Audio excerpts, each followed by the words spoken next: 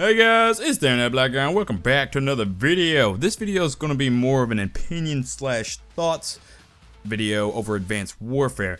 Advanced Warfare, I've played it for about a day and a half now, and I can basically sum it up saying this is a pretty good ass game. Not gonna lie, this game is actually pretty freaking fun. Like, the time that I've played it and noticed a lot of stuff in the game, it's not that bad. Like, the guns are balanced enough to it's playable. There are some obviously flaws with the game, like the game chat being up in your well, not the game chat, when people talk in game chat, like their name's like right in your face. Like, there are some flaws. No game's perfect. There are some flaws in this game though. There's the connection is kind of iffy a little bit. I can understand that with so many people playing this game already. If you're playing it right now and you've witnessed the lag issues, it can happen. But like I said, no game is perfect. But overall, this game is pretty freaking good. Like, I honestly didn't think this game was going to be good just because of how bad Ghost was. And I'm glad Sledgehammer Games, like if you're watching Sledgehammer Games, you're probably not because of how small my channel is. But if you're watching this, I thank you very much. Thank you so much for making this game as good as it is. Because I don't think I could have played another bad Call of Duty. It would just, I probably would have stopped playing Call of Duty altogether. I'm not the biggest Call of Duty fan, but I enjoy playing Call of Duty. I'm glad that this game wasn't a complete letdown. But the game modes in this game, there's like one game mode that I really enjoy called Momentum.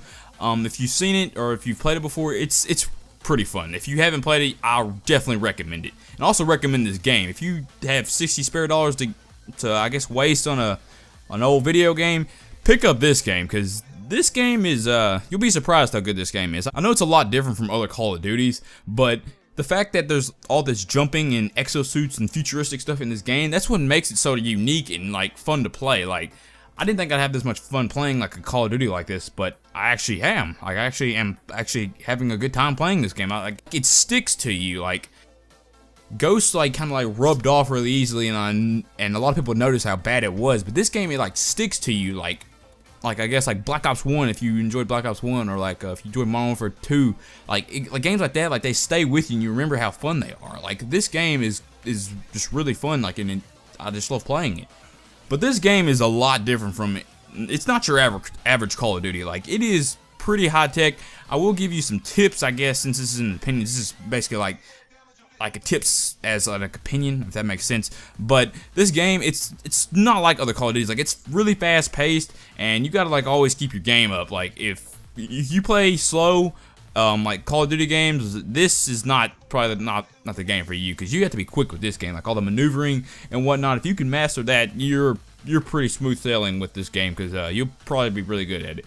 Because all the jumping and stuff and all the like the evading past bullets and whatnot, it's a lot in this game. But overall, this game's pretty good. Like, when I was playing the other night, I noticed in game chat, like if you've seen the game chat already being really large on your screen, like, people actually enjoy this game. Like, I'm really surprised. Like, I actually, after hearing people in game chat, like, they say like, oh, this game's really fun. I didn't think I'd enjoy this as much. And people were talking about Ghost, how it sucked, and like, yeah, fuck Ghost.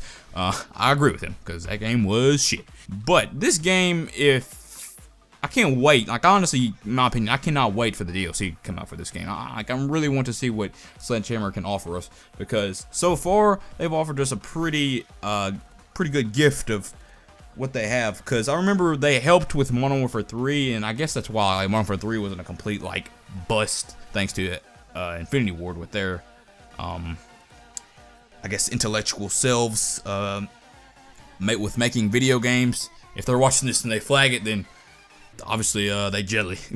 But this game, it's really good. I'm just gonna say it. If you hate me, then hate me for saying that. I'm sorry, but this game is really good. And what makes me so happy about this game and makes it so enjoyable to play, I may get hate from this, but I'm really glad that the snipers are not the best in this game. Like, the snipers, I've tried it myself, and the snipers are bad. I'm really glad. Because I honestly cannot stand getting sniped. It just ruins my whole, I guess, perspective and just whole experience with the game. And like, it just ruins it altogether, because I'm on like a good roll and then I just get sniped, and it just completely shut down. Like, it's just like shut up and sit down.